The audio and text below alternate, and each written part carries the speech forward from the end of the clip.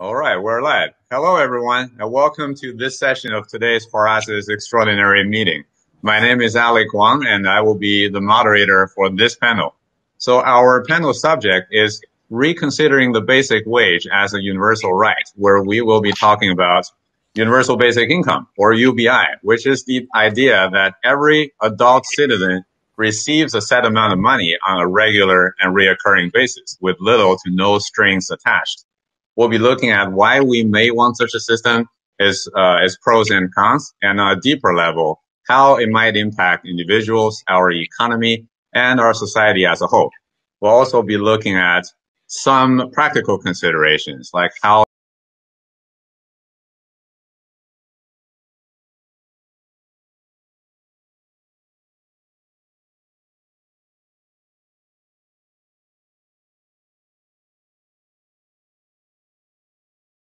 entertaining discovery. And let me start by making a round of introductions and give each speaker a first opportunity to make some opening remarks. Okay, so in no particular order. Well, first of all, let's welcome Mr. Jorge Lopez from Mexico, the founder and president of Millas para el Retiro, the #1 provider of savings plan for individuals in Mexico. Jorge, you've been an entrepreneur for well over 30 years, a former diplomat, and a board member for many private, public, and governmental institutions, as well as in other leadership roles in many organizations. It's great to have you here. How are you, Jorge? Thank you very much, Alec, and thank you all of my colleagues here in the panel. I'm super excited of the opportunity of share these experiences. It's clear that the world is living the most prosperous era in the humankind of history. Although there are a lot of errors in inequality and injustice lived and known to all of us, the political model has been evolving with pros and cons in the last, let's say, 200 years. Temporary political teams not necessarily have decided or implemented in the long term for the greater good. But we should celebrate advances and keep working in a more fair and better model. Having said this, I believe that this universal income has to come through trust. Trust is constantly challenged in all of this. I am convinced, and it is my position here, that universal income for vulnerable segments, in this case the elderly, should be decided and implemented by clear funding originated by the build of wealth. It should be taxes or not, or it could be Social Security, or it could be NGOs, or it could be whatever other scheme that might help, that the building of wealth in nations has been done by trade and investment. And if we link any kind of universal income to these specific variables, in the long run, it is possible to have universal incomes in these kind of populations. And just I will end with 2 examples. In my country, the president just in 2019 gave universal income to all people above 68 or 70 years old, depending some demographics. This is exactly in the right decision, and it's exactly in the right direction. The complexity of this is the president did not show where the money is coming from. There's no budget aligned in our budget as a nation to deal with that. The example I'm using is the company that I founded 3 years ago is linking the consumption of every Mexican that has a Social Security account with voluntary savings to their daily expenses. And they are saving between 1% and 5% of these expenses in their Social Security account. And this is going to grow their pension payment once they are 65 or 70-year-olds between 17 and 21%. So I'm the live example of looking not only on the politics side, but sharing all the good things that we have in technology and economic development, and not having linked a temporary political team, or a specific idea on an NGO or a company. This has to be completely agnostic. I don't care what your credit or debit card is, and I don't care which is your pension fund provider. This is for all Mexicans, from all Mexicans. Thank you very much, Alec, for your opening remarks time that you gave me. Thank you very much, Jorge. You mentioned several very interesting and important parts, from if there should be priorities to implementing UBI, to how to fund it and trade in investment, and of course, trust. That's the theme of today's Horasis meeting. So I'll definitely get back to you with some of these specific questions. So next, let me welcome Ms. Susan Danziger, who is the founder of Eutopia Holdings. Susan, you are a tech entrepreneur and investor, and you're also a board member on several organizations, very notably including Humanity Forward, which is the nonprofit started by the former U.S. presidential candidate André, whose presidential campaign had a centerpiece around UBI. And in addition, you launched, if I'm correct, one of the first small city UBI pilot projects in the state of New York, the Hudson Up project. So needless to say, a lot of your work is directly in the UBI movement. So I'm very excited to have you here and learn from your experience regarding this subject. Yes, thank you. Appreciate your having me. And yeah, I'd love to talk about the experience, as you said, mainly with the pilot Hudson Up, where we're really learning about what it is to be on the ground with the people who are receiving the basic income. I think it's very easy to talk about economic policies and the role of government and the role of technology. But when it comes down to it, it really is, how does basic income affect people on a day-to-day basis? And the folks that we're dealing with are people who are worried about getting food on the table every day, people who are worried about making rent, people who are worried about taking care of their sick husband when they don't have that extra income that comes in. So the experience that we have, I think, is one in which I hope and wish everyone to have, is to really understand what it's like not to live just in the bubble, thinking about things on a conceptual level, but having that day-to-day experience with people who really need this basic income. Yes, definitely. That's exactly why we have these pilot projects, right? And it's important that you're taking the lead to do so, to test its efficacy and demonstrate its effects.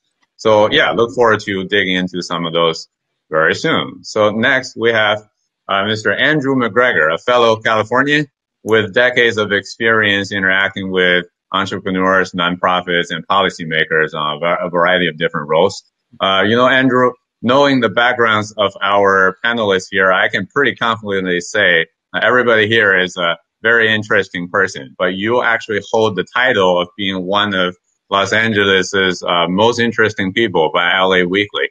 That's because of your many activities and accomplishments, from being a writer, inventor, speaker, to an athlete, even a Grammy-nominated bagpiper.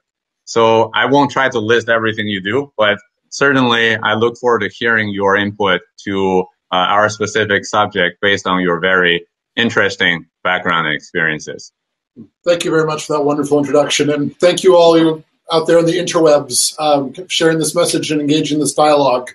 So I do have an eclectic background, both in vocational training and education in refugee camps in Africa, and also with homeless people in downtown Los Angeles. And I personally have at least two friends who have graduated from college and have experienced homelessness.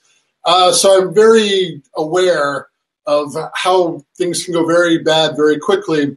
And I want to speak to a couple of things in our culture and our country that are both very, very broad in our political application of them. They're both acts of faith. One is that there's a faith that the jobs that are being taken away now will be replaced. And that comes from kind of the startup culture and like the American dream chutzpah. I believe that's no longer the case. And I actually would argue that in order to have a robust, innovative economy, you have to have universal basic income. For example, the trucking industry employs about 3 million people right now, and people are very well aware and generally in support of Elon Musk and those revolutions, and also the new gig economy. So all these things are cutting people out. And the people who are being cut out are leading to the populist uprisings and are leading to the degradation of democracy.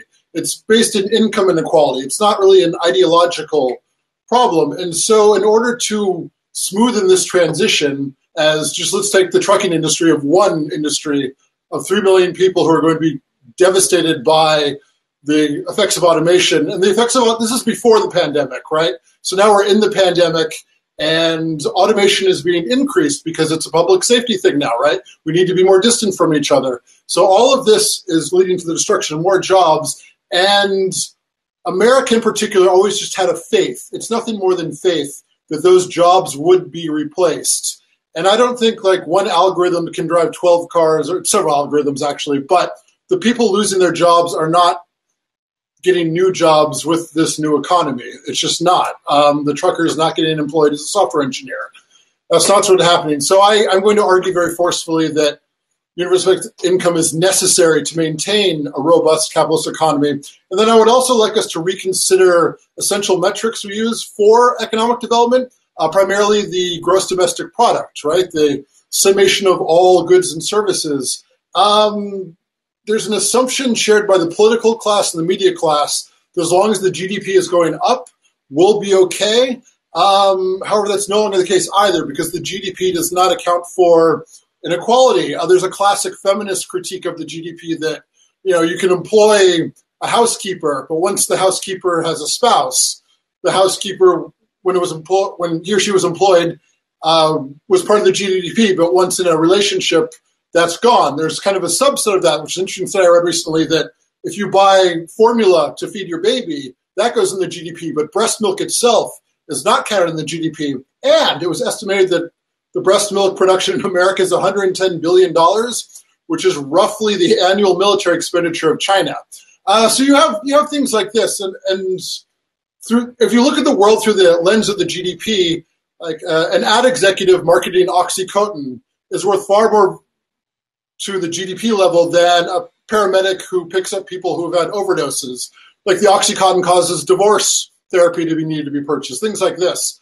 So I think we do need to reevaluate our fundamental metrics of how we look at progress.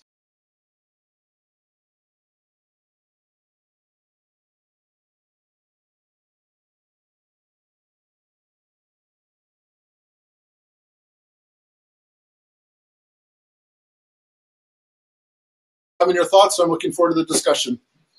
Yeah, thank you, Andrew. Those are also very important points, and that addresses some of the fundamental shifts of beliefs we need to make, and look forward to digging into those as well. So last but definitely not least, let me welcome Mr. Brendan Davis, partner of International Troublemakers, Inc., a film production company. Brendan, you bring decades of experience both in the entertainment industry as well as in the cross-cultural space bridging U.S. and China. In fact, you've been living in China for many years now, just until the pandemic started, right?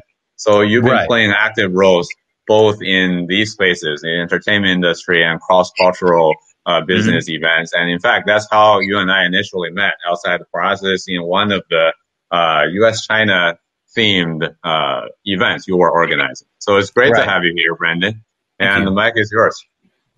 Thank you, and hi everybody. Hi to the guests. I will be very brief in my introductory comments because I think my friends and panelists, colleagues have established the conversation very well. What I'll say really quickly about my own take on this and why I'm here is building on everything that everyone said.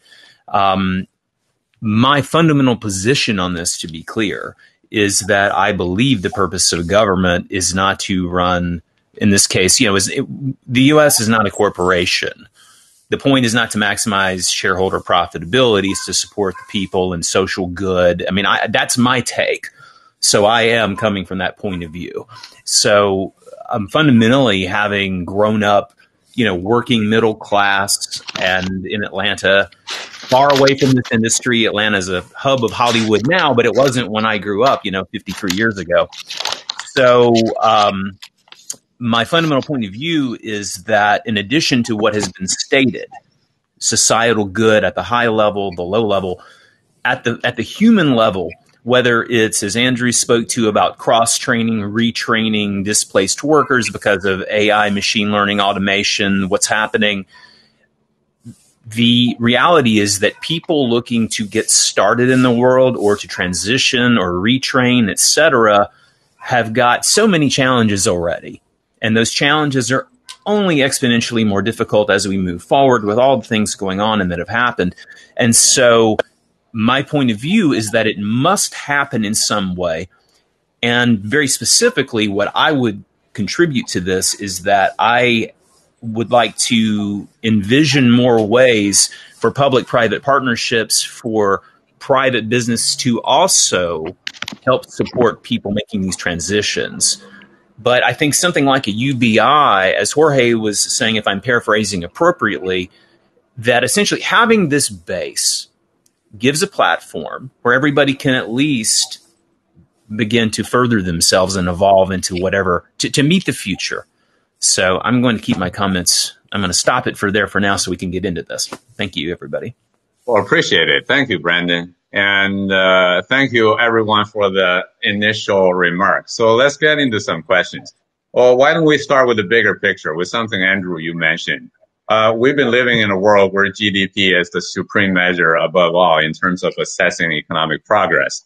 But it doesn't reflect the well-being of people in the society, as you mentioned, or assign appropriate economic values to the variety of different things people do and contributions they perform. When you mentioned, for example, the breast milk example, I believe only like Denmark or one other country that attempted to make that assessment. So I wonder, how do you think our discussion around the UBI promote a shift in our focus and possibly to a system that would properly give value to a variety of different activities people do? And how is that achievable given some of the obstacles, political and otherwise? Yes, thank you very much. So I think it's interesting to look at the history of GDP. It was only invented in the 1930s. So it's not part and parcel of capitalism at all. And then it was used as a very valuable metric during the World Wars to evaluate the efficacy of another nation's military and output and factories and da-da-da. It did serve that role, and there is some correlation between GDP output and economic well-being, right? If you have almost no GDP, then you're probably not in good shape. However, it's used as this be-all faith, like our GDP is going up, we'll get through this. And it's good to have optimism, but that's currently the wrong metric. And also the GDP has been added to, right? Like the military is now part of the GDP. Advertising is part of the GDP. The financial sector is part of the GDP, right? So you get these absurd situations where selling subprime mortgages makes you more valuable from the perspective of the GDP than an award-winning public school teacher, right? And it's ultimately how we value our society and each other. And how this gets into the UBI debate is there's an assumption that people who are in poverty have a character deficit, when the actuality is that poverty is a contextual problem, right? And that people have a scarcity mentality. If you're always worried about the power being shut off or the cops coming to evict you, you're not going to think in terms of your dreams, your family, or living a sober life, right? So like a lot of the health metrics get much worse the less money you have. The less money you have, you'll tend to be overweight, you'll tend to drink more, and things like this. These are sociological pressures that are coming externally. So a lot of the arguments against UBI, both on the left and the right, are rooted in the fact that someone like needs a hand up or something like that, or it's their fault because they don't have the work ethic, which gets into kind of Puritan ideology in our kind of founding philosophies. And, like I've never seen anyone work harder than a single mother who has to work 2 waitressing jobs just in my entire life. And I've been blessed to meet a lot of great and brilliant people. So it's a cultural stigma that's used to justify not helping our fellow humans and also our kind of economic status quo, which is this faith in the GDP and faith in progress. And we can still have progress, but we need to add, just our connections to each other and a future that we can all share together and that we want to build on. And again, I want to emphasize the point that humans will have an uprising before machines ever will for the people driving these new technologies. Thank you. Thank you, Andrew. And that's some very relevant topics and input. So, and that gets into some of the deeper level reasons why we have been instilled the idea, like what type of activities or work is deserving of economic reward, money. So, Susan, let me ask you this related question on a more psychological aspect, how people might perceive a UBI. Why do we give people free money? Isn't a person's financial gain supposed to be tied to the amount of work they do? And we live in a culture where we are praising the self-made man and people with great work ethic. So how do we justify giving people money regardless if they work or not? Right. Well, I think it kind of ties back to what the society values, and I think that Andrew made a great point about the fact that the GDP is so skewed that it's not actually valuing what we need to have valued. So, for instance, work on the climate is a great example, right? If you're, the climate is probably the greatest problem that mankind is facing right now, and yet it's not rewarded. Work whether you're planting, your fields with trees that should capture carbon, or doing or any kind of work that helps the climate. That's not something that's rewarded. The other thing is that there's this mentality that everyone has to work in order to earn their place in society. And I guess I challenge that, like, who says that people actually have to work for a living, right? I mean, work in the traditional sense. So in other words, if artists or musicians, like, they have these passions and creative outlets, but those are not necessarily things that people do that are valued in society with money, right? I mean, except if you're a really famous musician or artist, right? So who says that you have to, that slinging burgers for however, $10 an hour or whatever it is a better use of your time than actually pursuing your passion to create great music or art or architecture. And so I think we just need to reevaluate what society values as a whole and how we spend our time. That is absolutely correct and important. And since you are mentioning the various jobs and types of work that will be impacted, let me bring that to Brendan, because you're a creator, you're a filmmaker, and I do want to ask your opinion on the type of impact in the creativity and artistic areas. We do live in a world where success is quite narrowly defined. If a student comes out of school and develops a career as an engineer, a consultant, doctor, lawyer, he or she is generally considered rather successful. Whereas a lot of people with passions in the arts, music, poetry, literature, etc., often have to sideline them because of financial considerations. Honestly, it doesn't make money, so you cannot live on that. So how can this discussion promote change or impact in these areas, Brendan? I think that's a great question, and building on what everyone's saying. In my own case, from again seeing my own journey, what Sue's saying, the value of work and the value of what you're doing with your time, the fact that the arts and entertainment are how we form new perspectives. It's how we learn and develop empathy and all these important soft skills that translate into hard benefits in society in the long term, but the connectivity between cause and effect is a little hard to track. I think that what would be a significant benefit is, especially specific to arts and entertainment, is providing the ability for people to intern outside of a traditional context with being in a university program, for instance, because as we know, internships now, to make it fair to the internee, there's a concern about asking people to do free work and being taken advantage of. I will tell you that when I started in my career on the technical side of film and TV, and it's been a 30-plus year career from my film school training and through working on the technical side for 15 years and becoming a writer, producer, director. This took a long time, and it's very difficult. And any of these artistic careers, the people who are writing things, writing songs, writing books, creating companies that have a socially driven mission, or, you know, those people, some of them may be from wealth and means and have the support to develop their ideas and their networks with that support. But there's so many valuable people getting to the idea of who's worth it. There's this assumption that bothers me, especially in my business, because, you know, once you're moderately successful or better, it's sort of a fancy job and industry. And there's a lot of, you know, there's a lot of social kind of capital that comes with having any success in this industry. My job in particular as a producer, Andrew lives in Los Angeles and is in this and other industries. There aren't that many people who come from basically poor backgrounds to be successful producers versus people who come from a middle class or more upper class background, because it's related to understanding business and finance, as well as soft skills and artistic skills and storytelling. It's hard to become that sort of person. And there are many industries where you could say, how do you become this person that makes a difference and a change?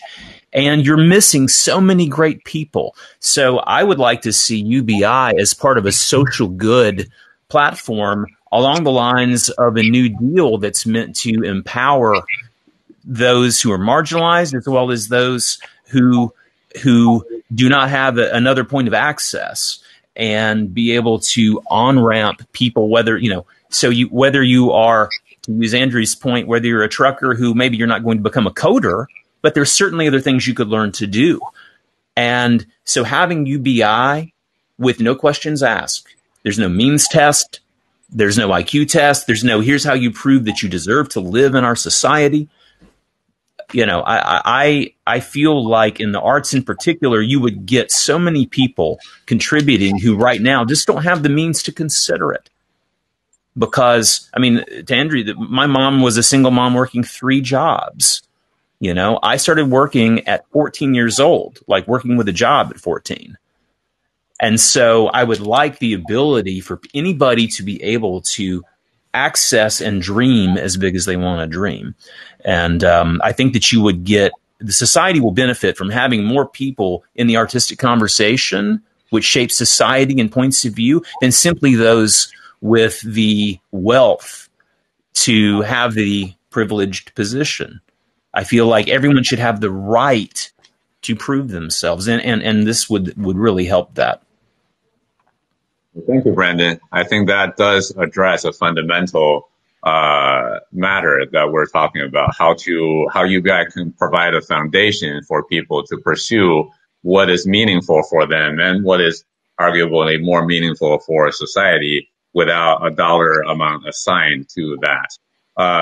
Jorge, let me go to you. We mentioned this before, and you mentioned in the opening remarks. So how universal should a UBI be? Should we advocate for something that's literally covering everybody, or should you somehow compartmentalize it and assign certain priority given practical considerations or political considerations, so it can be a more realistic pathway to leading to the success rollout? Thank you, Alec. Just listening to everybody, what comes to my mind and trying to answer your question is the next idea.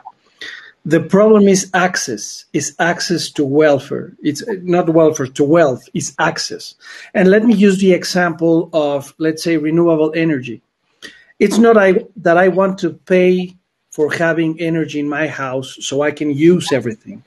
But at some point, I do believe that the cost of acquiring electricity from the sun is going to go nearly to zero. So from this perspective of this basic universal income, part of that income should be measured in energy. And that goes exactly to what one of my colleagues, Andrew, was saying. It's not how we measure the GDP in dollars, US dollars and PPP correspondent to each and every kind of country. The thing is, what is the use and what is the benefit of what we're creating, if either it's energy in this case or artistic value, as we were talking about with Susan and Brandon. The thing is, how can we trust that the incentives in 100 years are aligned so the basic universal income is going to benefit, and let me compartmentalize this in several markets, let me say it this way, from the most vulnerable to the least vulnerable. And that's the profound idea that I'm trying to communicate here. In the case that I work is on the pension funds, and of course I'm trying to diminish poverty for the elder. So I'm not working on pension funds for the rich and the beautiful. I'm working on how daily expenses on a mom that might have 3 jobs, as Brandon was sharing with us, might all this consumption of every week bringing money to the house should be considering part of that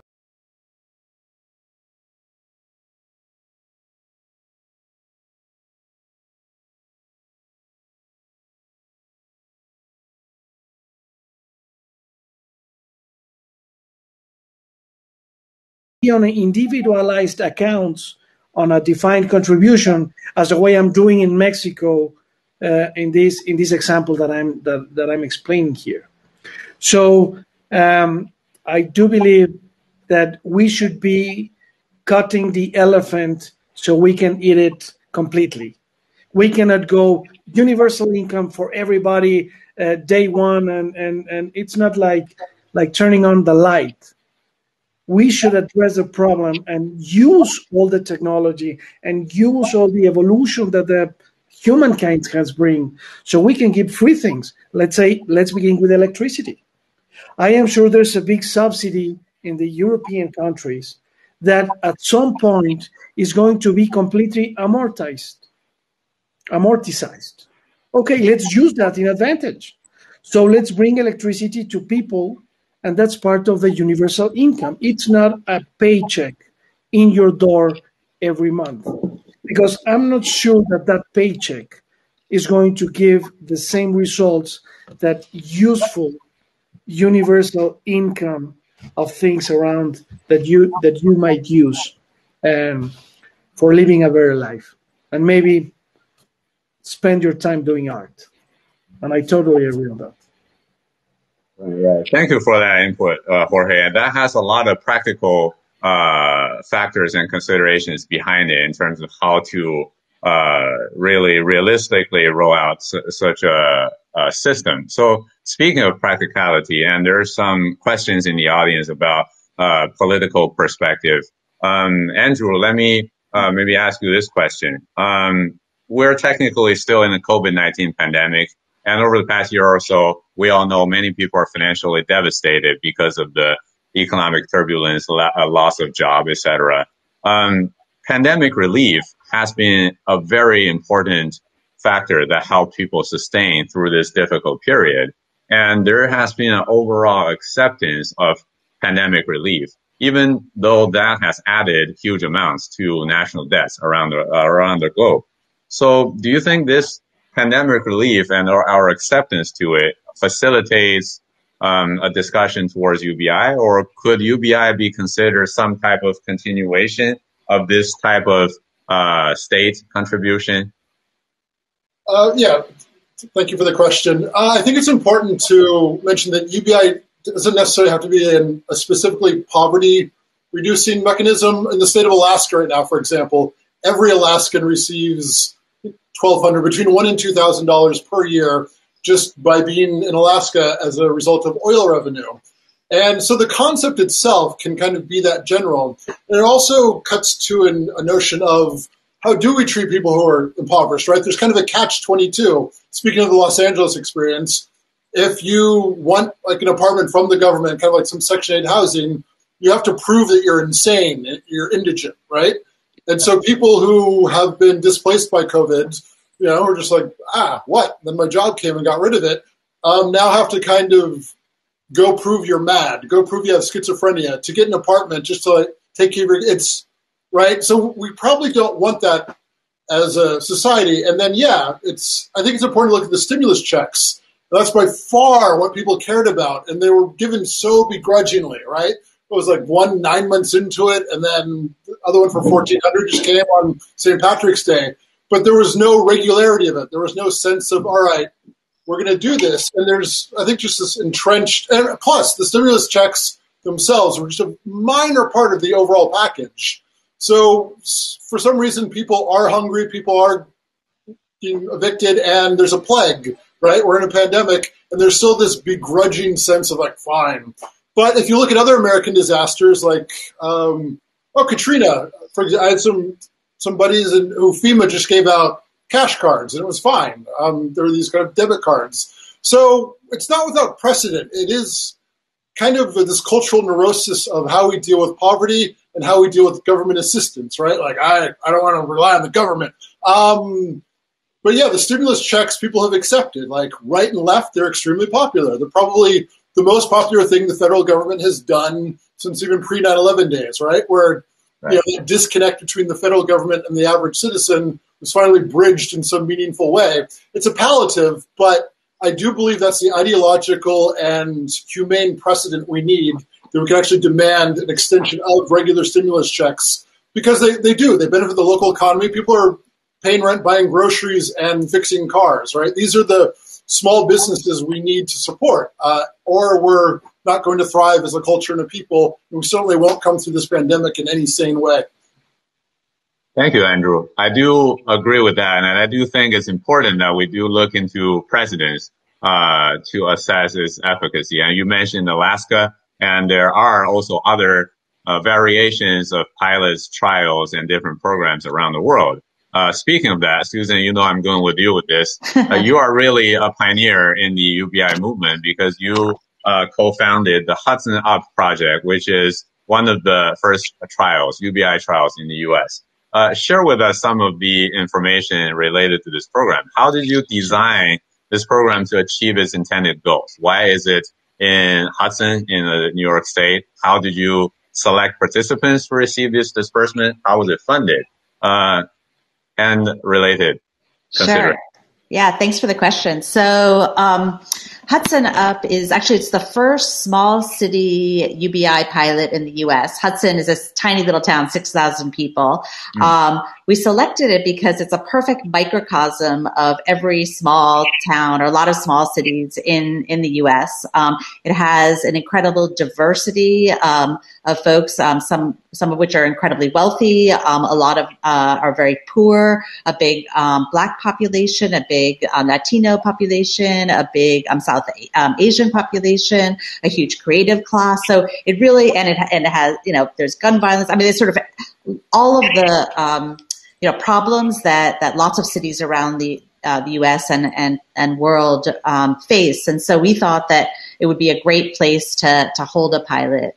So the pilot itself, just to give a little background, it's there are 25 participants, each of whom are receiving $500 a month for a period of 5 years. So it's actually the longest running pilot in the U.S.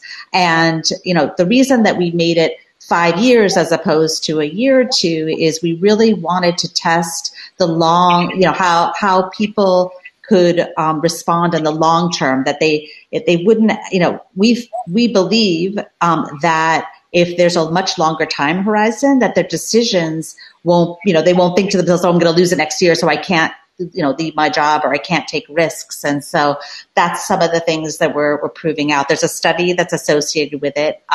In fact, just today, we had an update on some of the findings, and it seems that it's tracking very well what is happening in the city of Stockton. If you've been following what's been happening there. We found, people are able to leave domestic violence situations. People are much more are thinking financially about the future rather than just day to day in putting food on the table. They're thinking about starting businesses. So it's super interesting, and we think we're very optimistic about its future, and we think that pilots themselves are critical to determining UBI rollout on a big government level, because we can test, the amount of money, how it affects people, how it should be administered. So lots of findings I think could be useful. Thank you, Susan. Maybe just a very quick follow-up question. This being something so new, what were the main challenges and obstacles you've encountered? Yeah, great question. So one of the big challenges we had is we wanted to make sure that people who participated in the pilot wouldn't actually lose their benefits and be worse off at the end of the pilot than they were at the beginning, because once you're kicked out of your benefits, it's super hard to get back in. Right. And so you're trying to figure out if if people are on Social Security or SNAP benefits, ensuring that either they knew the risks, but more importantly, just to understand how we can make sure that they're not worse off at the end. Well, appreciate it. That's worth paying attention to. I encourage everybody to look at this pilot program, and I look forward to hearing more updates on this as the results come in later. Jorge, you mentioned something about trade and investments and how that contributes to our discussion. And I think that's important because we need to figure out how to fund such a program, which would be a big spending item for any government or private entities. Could you elaborate something on about this thought? Sure. I've been an entrepreneur all of my life, 30 years ago. I'm not that old. So 30 years is a long time. So right. In this case, a great example is Entrepreneurs Organization. This is more than 14,000 persons building wealth and giving to society not only money through the businesses they're doing, but also bringing a lot of innovation. And the thing is, the government, and I go back to the trust thing, the only way to produce is through capital and human labor. That's the only way to produce. And that's economics. That's not a surprise for anybody. So the thing is, how can we trust each other in order to distribute this wealth, either in cash or in goods and services?